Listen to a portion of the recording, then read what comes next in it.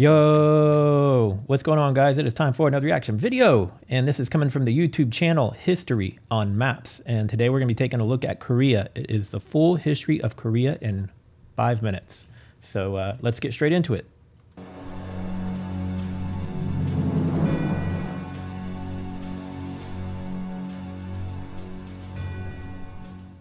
Korea, a peninsula in East Asia, is bordered by China to the northwest and separated from Japan to the east. Since 1945, Korea is divided into two countries at the 38th parallel, North Korea and South Korea. Early history. In 2333 BCE, Gojoseon, the first Korean kingdom, was established by Daegu, deemed the grandson of heaven. By the 3rd century BC, the southern part of Korea was occupied by the Jin state. Gojoseon underwent 3 periods: Daegun Joseon, Gija Joseon, and Wimin Joseon. In 108 BCE, it was invaded by the Han dynasty, which then installed 4 commanderies in northern Korea. Within a few decades, 3 of the commanderies fell within a few decades, except the Lilang commandery. The northern part of the peninsula and Manchuria was then occupied by Byuyo, Goryeo, Okgejo, Donghae, and other minor statelets, while in the south, the Jin state gave rise to the loose confederacies Jinhan, Byeohan, and Mahan.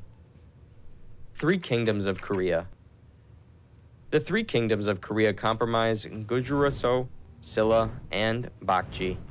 From the 1st century AD, Goguryeo gradually conquered its neighbors and occupied the northern part of Korea, while Bakji and Silla grew to control the southern. In the early 6th century, Silla's power extended across the Korean peninsula.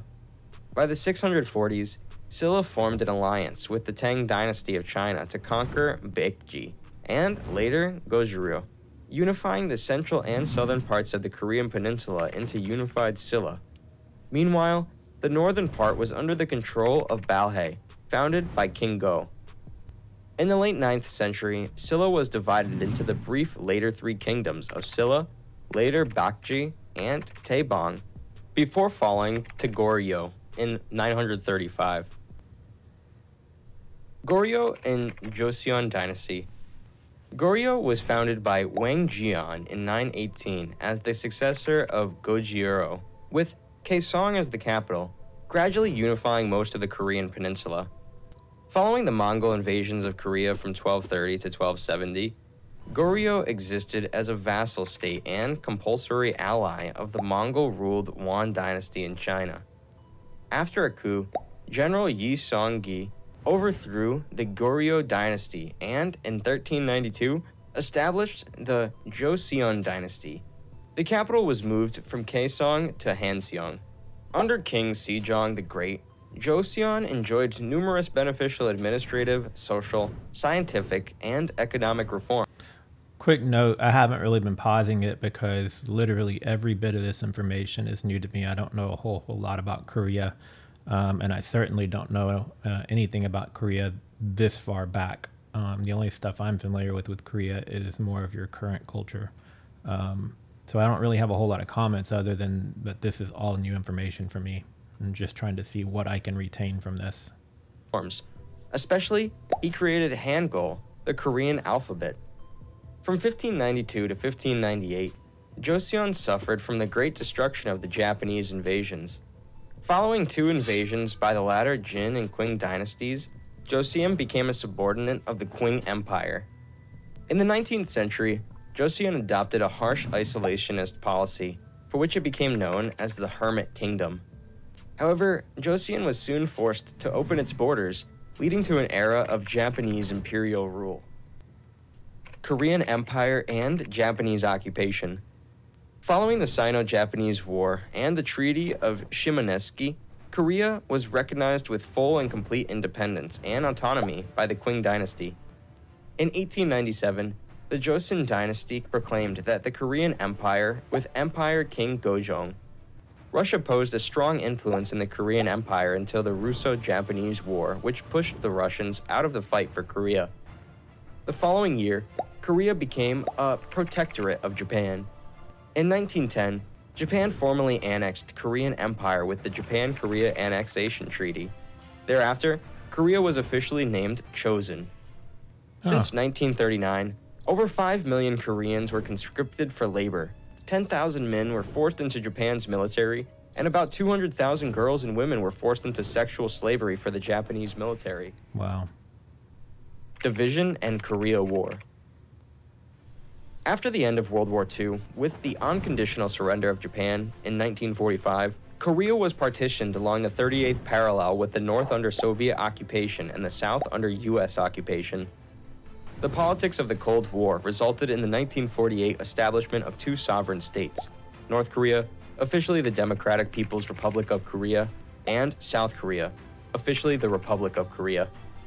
In 1950, the Korean War broke out when Soviet-backed North Korea invaded South Korea and ended without a formalized peace treaty. The Korean peninsula remained divided by the Korean Demilitarized Zone up to the present day. Modern Korea. After the war, South Korea witnessed enormous economic growth in a period called the Miracle on the Han River, giving rise to numerous family conglomerates such as Samsung, Hyundai, SK Group, and LG Corporation. In 1987, South Korea transitioned into a constitutional democracy. Today, South Korea is a leading economy and is famous for bringing the Hallyu wave to the entertainment industry all over the world. Meanwhile, under Soviet influence, North Korea adopted a communist government. The dissolution of the Soviet Union. It's crazy to me that like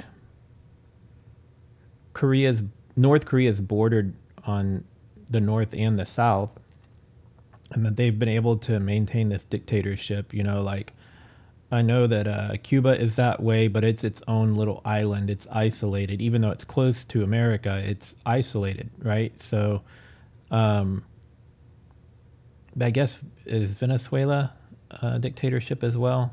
Forgive me, but I thought that that's something that happened in recent years, and it is connected to other countries. But it's just strange to me that in this day and age, something like North Korea and the propaganda that they put out about America being evil and all of that stuff can exist, especially while it's bordering other countries. In 1991 led to a full-scale collapse of the North Korean economy. By the 21st century, Kim Jong-il, and later his son Kim Jong-un, decided to pursue nuclear weapons, creating a series of crises ongoing to the present day. In 2018, the Panmunjom Declaration was signed between the Supreme Leader of North Korea, Kim Jong-un, and the President of South Korea, Moon Jae-in, announcing that they will work to officially end the Korean long-lasting conflict. Gotta get Kim Jong-un's head straight, because I would never trust that guy. No matter what he tells you he's going to do, I just would not trust that guy. Was that the end of the video? They will work to officially end the Korean long-lasting conflict. Thanks for watching. If you find this information useful, please give us a thumbs up. Yep. So again, this channel is called Maps. What is it called? History on Maps. So go check them out if you like this video. What are your thoughts on North Korea still being a dictatorship, and in the closing of the video saying that they're going to work to eliminate that, and do you believe that will actually happen, or do you think that they'll try to push their belief system to South Korea?